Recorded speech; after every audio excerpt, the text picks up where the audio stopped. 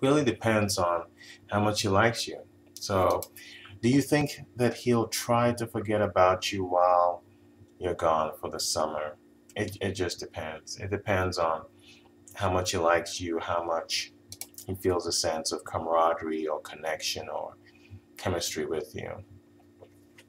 Now, when people go off for the summer, a lot of times what happens is a big part of your brain switches off.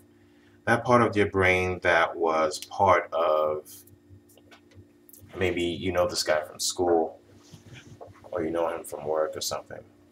That part shuts off because now it's summer, it's vacation time, let's do whatever. So it's almost like they switch part of their brain off and allow another part of their brain to just turn on and be infused with energy. That part which is all about enjoying the summer and having a carefree experience. But then once they come back, once the summer's over, that other part of their brain that they switched off comes back on again. So there's a very good chance that they are not going to forget about you over the summer, as long as their feeling for you in the first place was relatively profound.